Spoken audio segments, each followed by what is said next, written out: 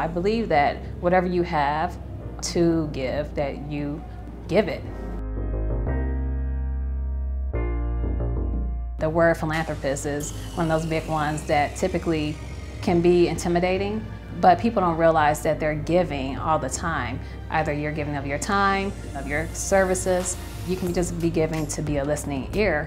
And so it surprises me typically when people don't realize that they're giving. YAASPA, Young Aspiring Americans for Social and Political Activism, has inspired me as a nonprofit that serves youth and help them become civically engaged as well as socially aware of what's happening within their world, within current events, and how to actually advocate for what they believe is right.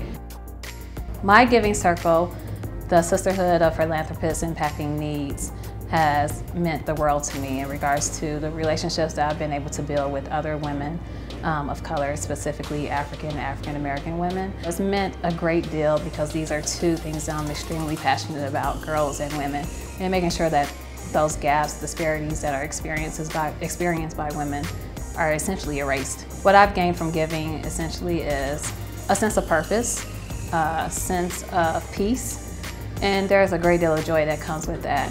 I believe that essentially when you give, you are providing access to your soul.